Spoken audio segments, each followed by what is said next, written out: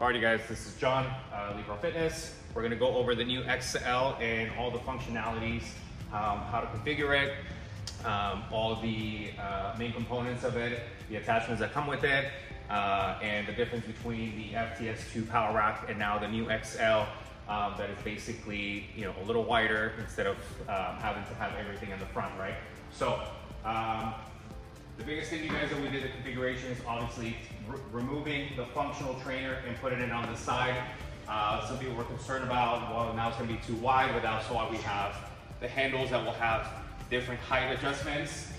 This is still your 2-to-1 ratio, so you guys are still able to go into your, functional here at a 2-to-1. Do that cable. Now it has a wide feel, and you're able to get a better range of motion, better stretch on that peg. Okay, it's out of the way from your power rack. This is the actual bench that is always included with the machine. It's our Bravo bench. It's a heavy duty, adjustable, flat, incline, decline, really nice bench. Okay, now moving into the Smith. The Smith is a 6-foot bar. It's 35 pounds. It's 35 pounds as far as the weight, and 700 pounds rated. You guys can adjust it, leave it out of the way. It also turns into your leg press. It's got your safeties, so you guys can do your squat, no problem. Okay, it's got your safety spotters right here. It also has your shock absorbers, but this prototype didn't have them in there. The same thing with the laser cuts, didn't have them in there, but we'll have them with all the future production, so it's easier to adjust up and down. Now, to turn it into a power rack, it's cool. You guys are able to turn it here. Heights. If you need your spotters, grab your spotters. All right. These are your safety spotters, heavy duty. All right. In the bottom, you guys have your storage for the barbell.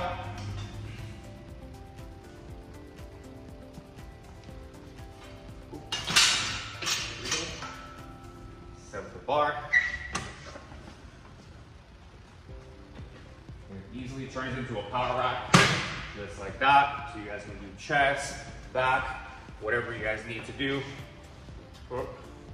Safety spotter right there, just in case we get to that failure point. Okay, all right. Easily remove, and then turn into a power system.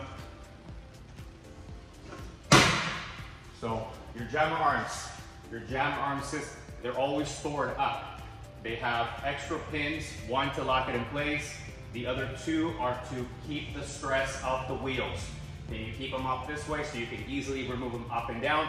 As long as you know that they're not in there, then we shouldn't be, doing pull-ups without the support of the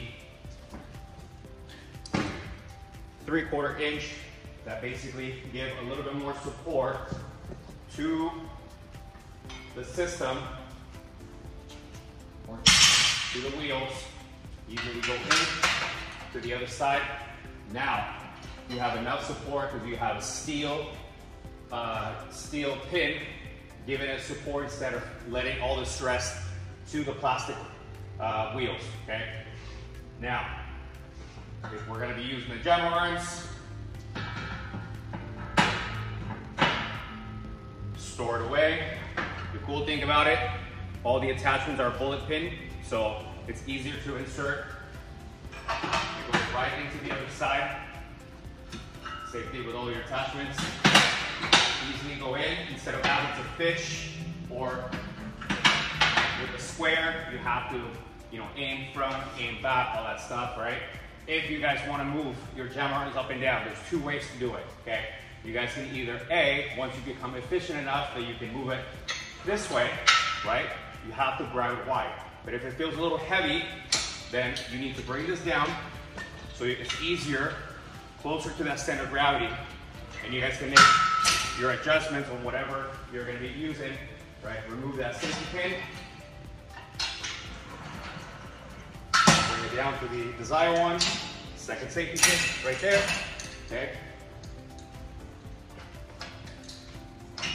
Okay. Now we have for deadlifts, whatever you need to do. You can also have this eyelids right here. Okay, if you have, for example, belt, chain, you're gonna be able to do a belted squat with it, right? You also have a belted squat pulley down here in the corner. There's a cable system that will run all the way down to that pulley, and then you're gonna be able to do a belted squat, selecting your weight, okay? You have your mind, can be set up right or left for all of your mind exercises, right, on the mind, okay? So that is basically your power rack, Smith, your mind. Now into the attachments, okay? The attachments, now that we have an XL, we do not have to share our power rack and do too many configurations. That is one of the good things about the XL and the Monster Cage. Now you can just leave it this way. You don't have to, think out your workout too much. If I want to go into a row, I'm gonna grab my platform, set it about 24 inches. Standard benches are about 20 inches height. Set it right there. Boom. Bring the trolley down. Get that shoulder height that you need. Keep in mind this is a 2-to-1 ratio, so you're only going to be feeling about half of the stack. The pin can be either do on the inside or on the outside, which is pretty cool. So you don't have to go inside the cage. We'll throw in a little extra numbers right there, so you guys have double denomination as far as the weights. Okay. Yep. Now I can go into a row, 2-to-1 ratio, 120 feel when you have the full stack. The other thing you guys can do if you are all maxed out, then there's this horns right here that you guys are able to add. That's 40 pounds, or 20 kg, 44 to be exact. Another one right here, boom. I just threw another 80 pounds. If you have smaller diameter plates, you can throw about 200 pounds with the 55-pound rubber coated that we have. Okay, now you have enough weight to go into your rows. Okay, get a little bit more of a max effort on it. Now to turn it into leg press, we'll go over that in a minute. Let's store the jam arms up. Easy to move out of the way. I usually like to lock it at that position right there. Since I'm not going to be hanging from it, just bring them up, leave them the way they are. Remember, this is your machine, so the only reason we have extra safeties is because we run a group training model. Many people go through it. The last thing I want is they hang, they start doing pull-ups, they break one of the wheels because it's not designed for that unless it has the support steel pins. Bring it up, stays right there. Can you do it? Yes, you can. It's rated about 300 pounds, but 300 pounds aggressive over time, it's gonna start to break a little bit, okay? So, once it's there, turn it into a leg press. Grab a platform. Boom, slide it on. Hold the pin that holds it in place. Locks in place right there. Good. I can add some weight.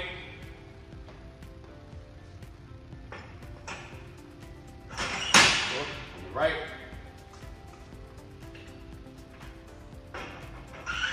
Left. Down here. Safeties. Actually, left it a little high. For my legs. Get as close in as possible. Line up your hips to the rods for better experience. Lift, tilt, right? We need to control that tilt. And then we got a full functional leg press, vertical leg press with the safeties. If it's hidden, bring it all the way down. Full range of motion right here. Tilt forward, attach the hook. All right, next one, lat pull down. Grab my lat pull down. To a ratio. Set it right there. Good. I'm gonna grab my lat pull down. Comes with the lat pull down attachment. Right here. Good. Adjust your weight. This is a 1-to-1 ratio, so now it's gonna feel heavy. Anchor down, boom, pull down. Ha. Gains. All right, last thing for the attachment, we have our dip bar. Our dip bar requires you guys to use a safety pin.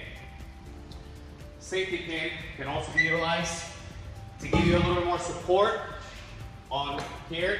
You guys can slide it in, locks in place. Same thing on the rowing station.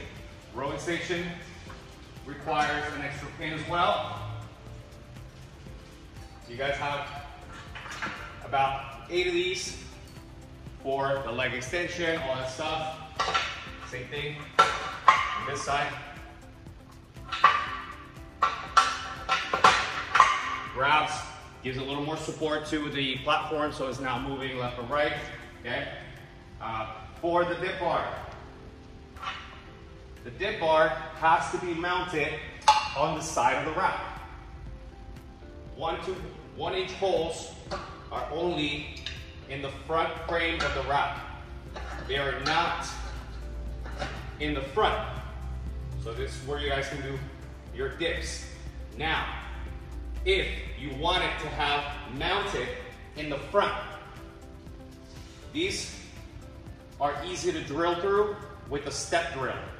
The reason I say that, some people want to use the belted squat with the dips, so then I'm going to pick whatever hole it's going to be for me that I'm always going to use, and I'm just going to use a step drill to make it bigger, and now I have my designated area for my dip bar whenever I want to do a belted dip, right? Other than that, you guys, this is our prototype. It's missing a few things that we're gonna have on the next batch. Laser numbers. It's gonna have the pulley system for the leg extension. That's the one thing that is not included with the rack. So leg extensions are an additional add-on. Platform for the wall balls are add-ons. The boxing bracket is an add-on. There's a couple other things that we're gonna be doing. With the hip thruster, it's not gonna be, actually it will be a good configuration for this one. Same spacing as the FTS2 power rack. So it will be able to attach to this one just in case you guys wanna have that hip thruster, you know, for your hip thrust. The XL, the power racks, all of them you guys can be configured at any height, any width. Standard height for right now is gonna be 90. Most people are putting this in their garages. So 90 seems to be the perfect height for everybody. The new width for this is gonna be 106 inches. It can get a little wider, but we can get it a little bit more narrow than that, okay? Special orders, if you guys need to do any, this is a standard color, black, flat black, and red. That is a standard color that we always have. If you guys want to change the whole color, we have about 25 different colors you guys can do. We do powder coating. It's gonna extend the lead time up to 90 days, but it'll have your look and feel. Other than that, you guys, we're excited about having this new piece. If you guys have any questions, you guys can always reach out to me. The phone number that will be on the link, and we'll see you guys on the other side. Thank you.